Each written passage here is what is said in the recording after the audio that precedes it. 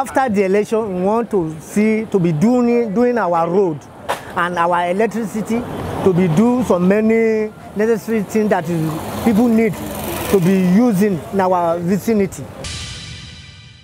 Concerning our roads, I think the party I will vote for, after the election, they should do the roads, because it is something that I really need for me as a worker. Going to work in the morning, and there are a lot of traffic on the road due to the potholes and a lot of things on the road. So I think after the election, the party should do the roads for us. So that is what I feel. We are looking forward to a positive result of the election, and whoever wins, in my view,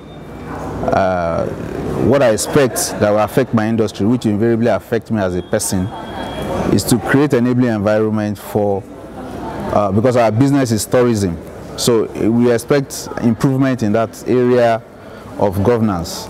So if there's an improvement in tourism, which implies the part of the government role, whoever wins, like I said, is to increase the enabling environment, to create opportunities for people to travel in, and make it more attractive for investors to come in, because we play host to more foreign international guests and delegates.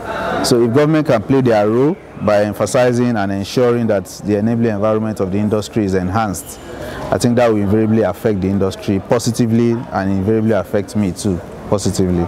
So those are my expectations.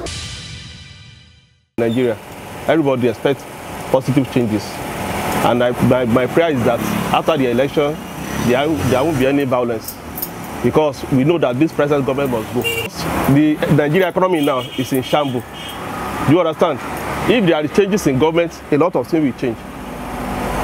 So there is no way whoever that goes to the market now and see that buy things, if there are changes in government, at least if the economy is okay, then there will be stability in most of the prices of the things. So I think in the economic aspects, and even in security wise also, there must be changes.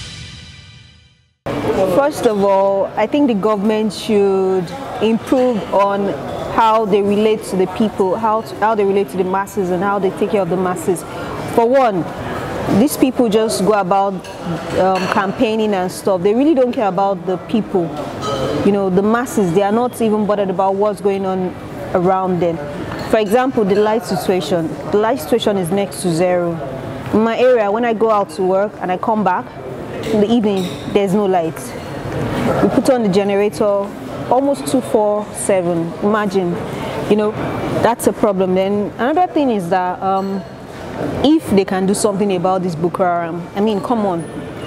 We keep saying, oh, Boko Haram will never get to Lagos, but what if it does? What I expect to see, sir, is a simple fact, sir. Most of our political leaders, they have traveled abroad. They have seen the light abroad. They have seen development abroad. They have seen how humans are being taken care, not structures, but human beings.